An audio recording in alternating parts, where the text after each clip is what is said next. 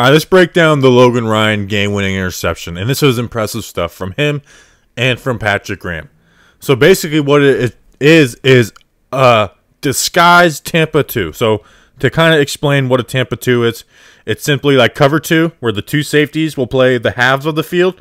You know, like he's playing from here to here, he's playing from there to there. And then the middle linebacker would come and kind of bail out deep to like the logo or so.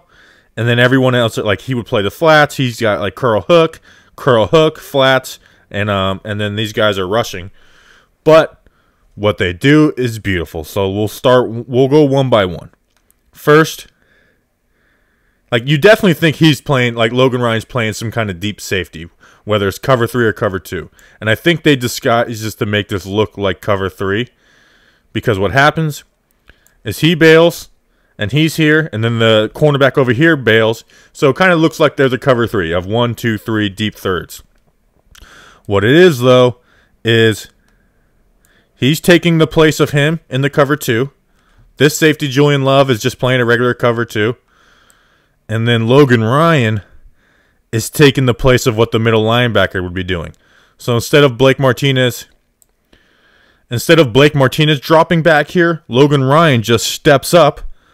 Blake Martinez plays the curl flat, and then I think this is Holmes. He plays the flats. And it looks like I said, Smith thinks it's some type of cover 3 and thinking that this is going to come out, this dig route from McLaurin. And bam, Logan Ryan steps up in front of it. I mean, beautiful stuff right there. Beautiful stuff. Give a little credit to Leonard Williams here. They got a stunt working right here. Puts a little pressure on the cat. I love it. And then go celebrate. Go celebrate with the team. Crazy week for this guy. Justin, my co-host, he did a breakdown of it. Check it out. Crazy week for that guy. Happy for him. Happy for Patrick Graham. Happy for Jabril Peppers. Happy for the New York friggin' football Giants.